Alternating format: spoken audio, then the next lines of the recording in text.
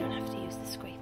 It just comes off with a little bit of gentle fingernail scraping. So, thank goodness for that. But yeah, it was an utter waste of time painting these frames because the acrylic just doesn't take it.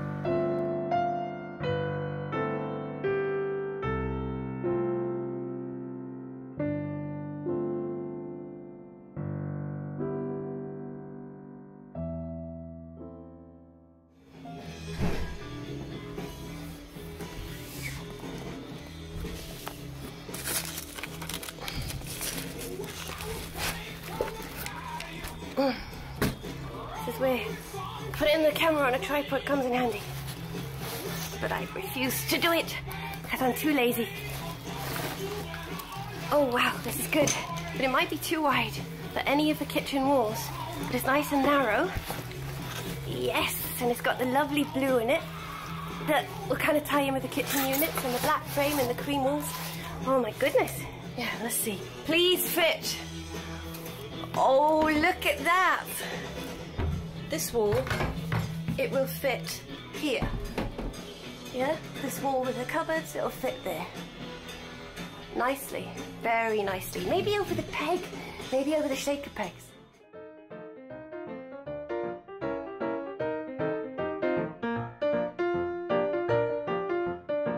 These genuinely old and lovely picture frames kind of show up the IKEA frames too much, and I'm not sure I can mix them up really. And painting the IKEA frames didn't work out either, as I've mentioned. So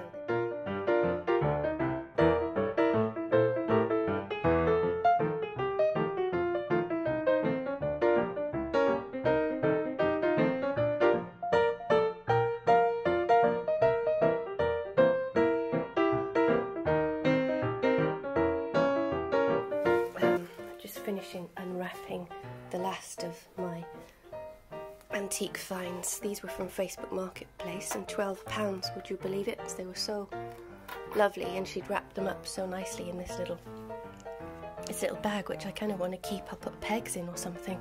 I've yet to look at the artist, TJS, but it's apparently a summer and winter view of the same landscape, and well, I just thought the dark red frames would go beautifully with some of the kind of maroon and brown colours in the kitchen. This is from Etsy. This is a folk, and actually I think it really is genuinely folk work carving. A little wooden picture.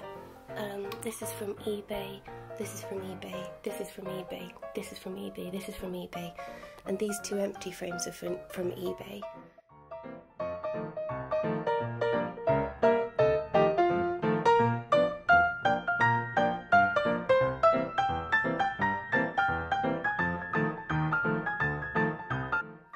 I've downloaded some pictures from Etsy to print to go in these, but printing them is proving a bit of a problem at the moment because it's so expensive. I didn't realise, for instance, for this frame here, we're looking at about at least £40 for just to print the picture inside.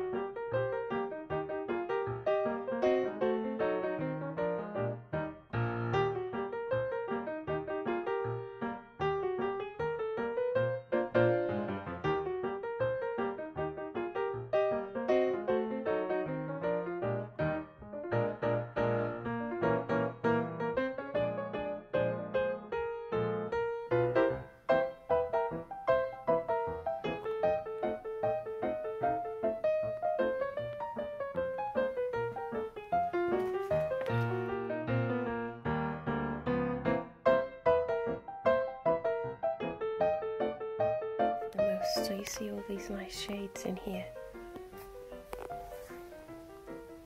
Actually, the camera's picking up more than in real life. In real life, this is pretty just black.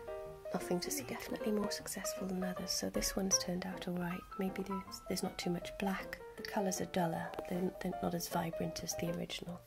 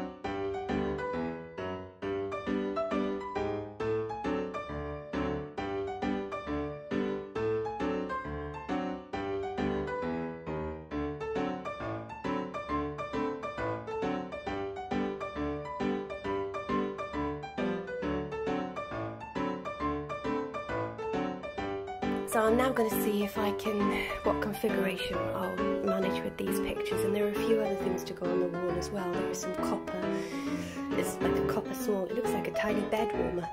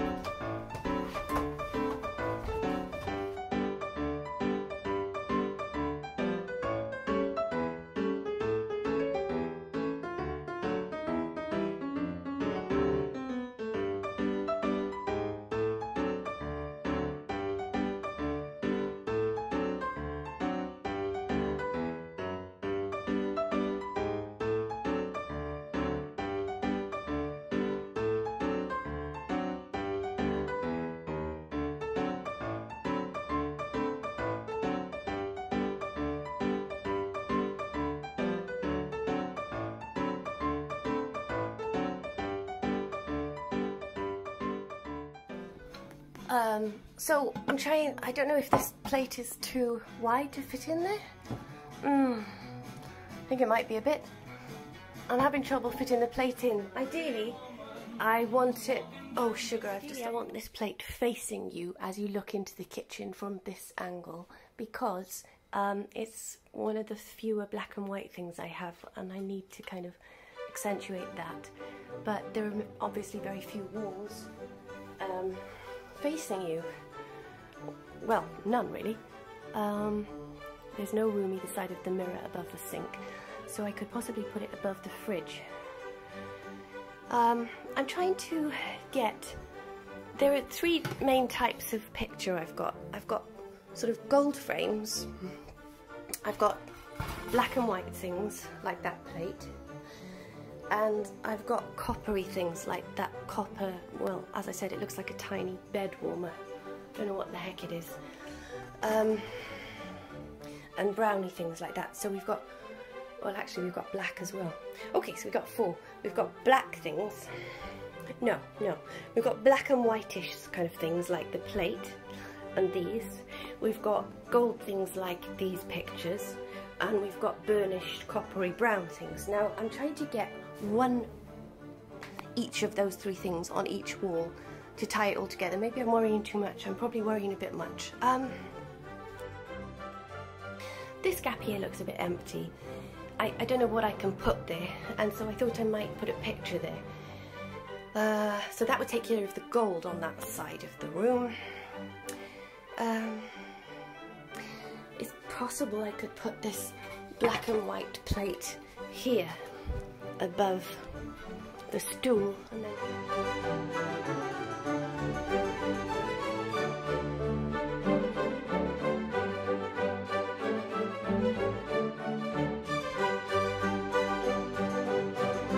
have tea towels above it, but it's not, no, it looks a bit weird, I think. And basically I've sort of decided this gold picture here, that takes care of the gold in that corner, and one almost similar size gold picture here. So there's the gold there. I'm saving these three little pictures here in case I need to fill up spaces when I put big pictures above here.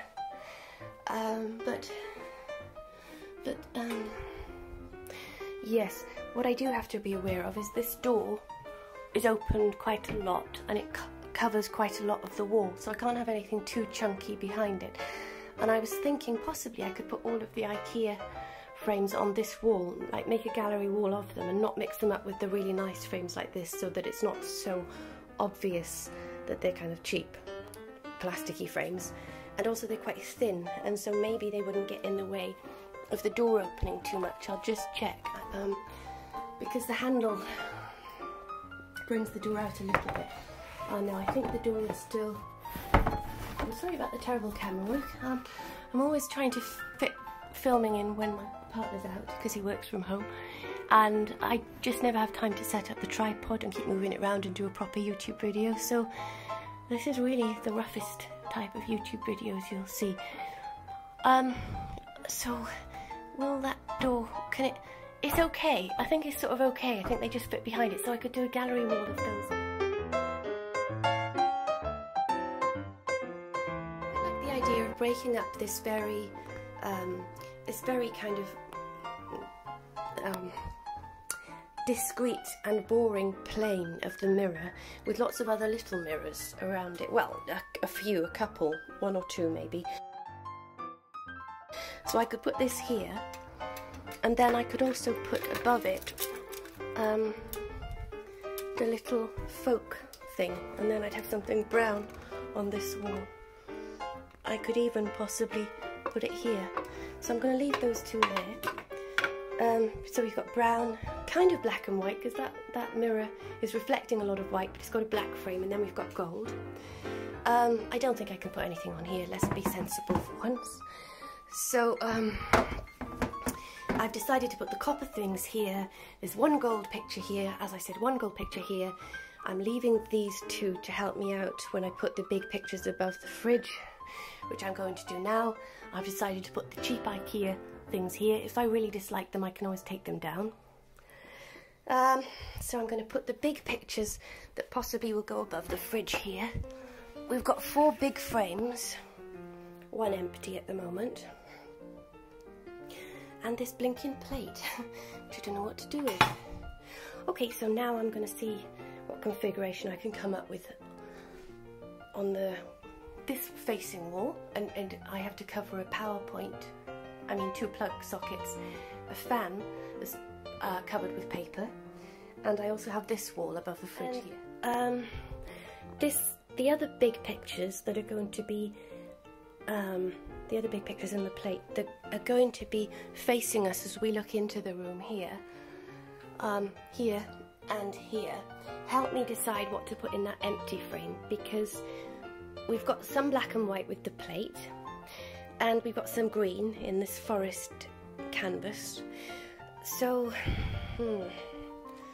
I feel we need some more monochrome black and white, and possibly, we've even got the blue of the cupboards in this sea picture, so I don't have to worry about tying the dark blue black in.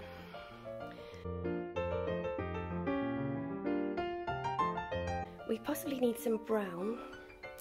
So now I'm just going to take a look again at the pictures I've downloaded. I'm watching Mossy Bottom on YouTube. It's a really good YouTube channel. So let's just check out my prints. They're from a company called North Prints on Etsy, and they have which has the most beautiful, I really don't know if they're genuinely old and authentic or not. So these are the ones I paid for and bought. The first is a gallery of 5, and it would be kind of nice to keep that together, so that's not going to work above the fridge because there's not space for 5. So the first of the 5 is this lane. Then we've got a white flower, which is very popular and you may have seen in lots of other people's homes. We've got a lake and mountains, we've got a pencil drawing of a branch, and we've got a rust coloured jug. But I guess I could use one of these to go above the fridge if I thought we needed the colours. I mean, the rust coloured jug would be good, but I do feel it'd be nice in a smaller version. Either side, in one of these sort of columns here. I think it feels like a smaller picture. Possibly this side, and it would tie in nicely with the brown eggs. So, not the jug. No, that doesn't merit going in that lovely big frame there, that pencil drawing. We want a nice oil painting. No, not special enough. No, that feels to me like a smaller frame. No, not special enough. Now we've got this. Now this is so perfect for my kitchen. Would that look good in that big black ornate frame? That big gold ornate frame there? Yes, it would. It would really tie in the black and white theme amazingly. So that's a strong contender. Oh, I forgot. I've also got 2 IKEA frames. This is from the bargain section, and I had to mend the corners with no more nails because they were coming apart. This is a wooden frame, not very pretty, but it's okay. And for I think £9, you can't really go wrong at this size. And where they're 40 by 50 centimetres, look, these frames. And another black plastic frame, exactly the same type of frame as in these gallery of pictures here. And again, that's 40 by 50. So yes, I could put a black frame above the fridge, I guess, because we don't have a black... Oh, we do have a black frame. Okay, then that won't look great because that's a nice old wooden black frame, so I certainly can't put the cheap plastic IKEA frame next to it. It will throw it into unsympathetic relief, but I could possibly put this chunky black wooden IKEA frame there, but again, it's very modern, but it's a possibility, okay? In any case, in terms of the picture, so we've definitely got this as a contender, which is strong black and white. This tiny landscape I feel goes so well with this portrait, and I bought them as a pair. So I feel this portrait is going to go in that gold frame there, and so I'll probably put this little picture with it somehow, either propped on the countertop or on the tiles at the side. So they're not contenders either. Then we've got this absolutely stunning landscape, which feels to me like the Ukraine or Russia, and oh, it's sort of echoing, reverberating. It's so atmospheric to me.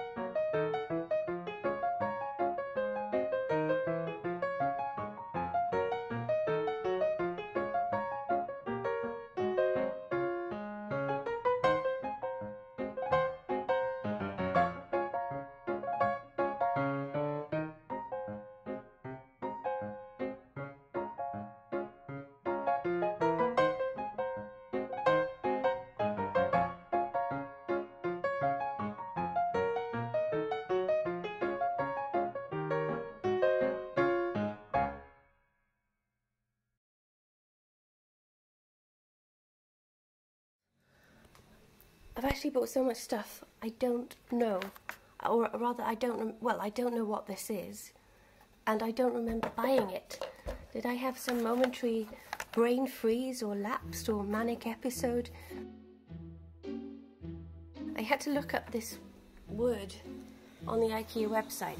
I've apparently purchased a vertical clothes hanger. Oh my goodness.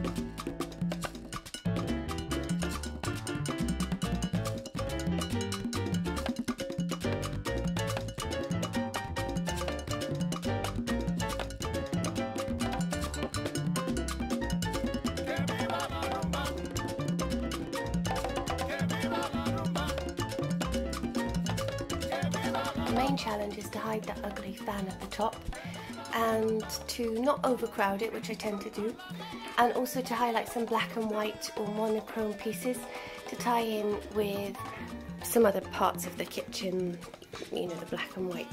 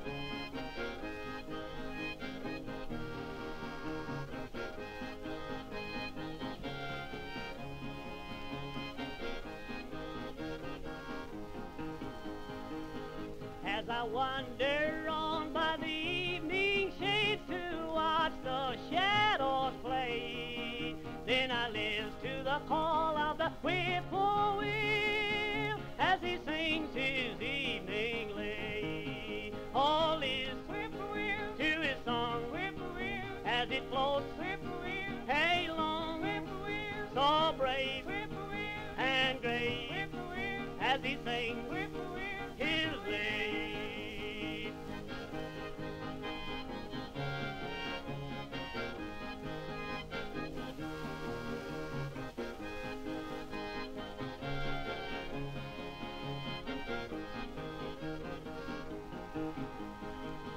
So salty thrills his evening song as breezes wing along. Then I listen to the song of the whippoorwill as he sings his evening song. All is whippoorwill to his song, whippoorwill, as it floats, whippoorwill, hey long, whippoorwill, so brave, whippoorwill, and great, whippoorwill, to sing, whippoorwill, his lay.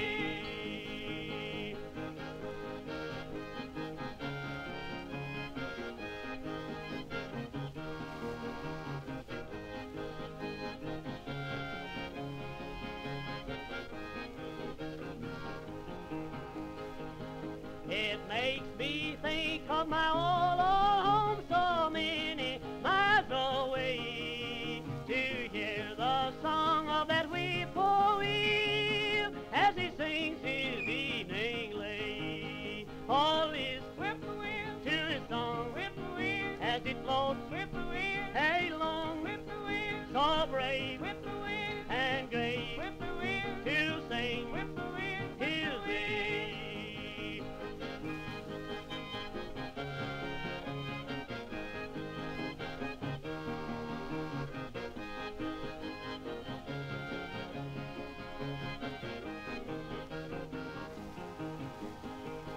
All is will to his song, whippoorwill, as it floats, whippoorwill.